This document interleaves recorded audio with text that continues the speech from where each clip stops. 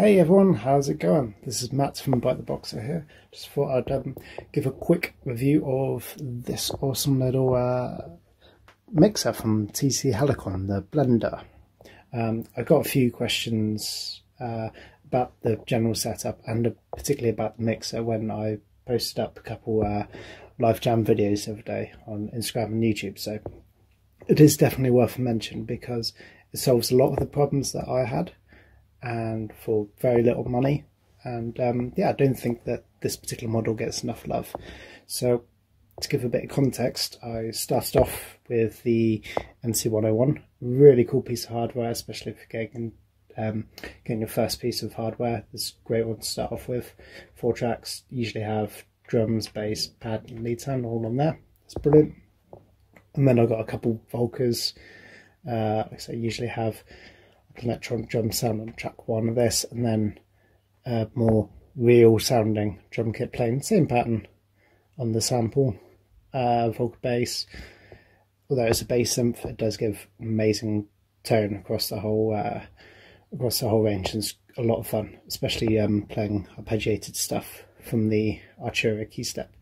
What it does lack though is the internal reverb and delays and stuff, which is why I got this little one. Basically the NTS1 actually just runs effects for the Volca bass, and then I can play anything on here into any of these tracks. That's really cool, but all goes into here, the TC Helicon. Yeah, this has got up to 6 inputs to 4 outputs. Yeah, it's a really nice little mixer and solves all my problems because it just goes all to that.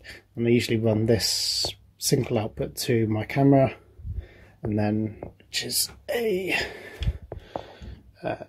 Zoom Q2N. But on there, then headphones, so I can actually hear what I'm doing on there as well. So it solves that for really, really cheaply. But the other reason I got this particular model was because USB to my computer, and all these tracks will be exported into my DAW, Logic Pro or GarageBand or whatever I'm using as individual tracks.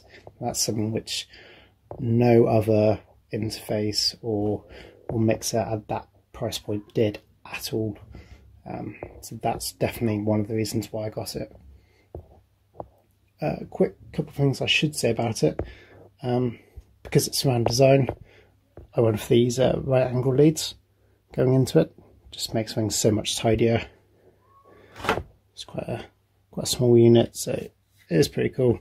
Doesn't take up a lot of space. I see these people with a couple Volcas, maybe a little controller, and most of the desk is taken up by a massive PA desk, which is just ridiculous. Just no need. Get on with these. It's tiny, does everything that you need super cheaply, and it sounds great. It really does. Can't complain about it whatsoever. You say you can have 4 outputs each with their individual mixes. It's got a compress button on, which isn't actually compressed. It's like a sidechain compression effect, which I cannot get to sound good, so I just leave it off. Bluetooth for controlling the mix on your phone if you want to do that, but don't be fooled. That Bluetooth does not send audio to your phone or your device. It just doesn't do that, so don't be fooled by that. But apart from that, it's an amazing little bit of kit. It's perfect for running Volcas and these mini synths into it, getting one output. They're highly recommended. You can get one. So there we have the Blender mixer by TC Helicon. Highly recommended if you're running little synths like the Volcas and stuff like that. If you have any questions, please put them in the comments below and I'll get back to you. Otherwise, check out my other videos, check out my album. It's on Spotify and all that sort of stuff. And yeah, stay safe.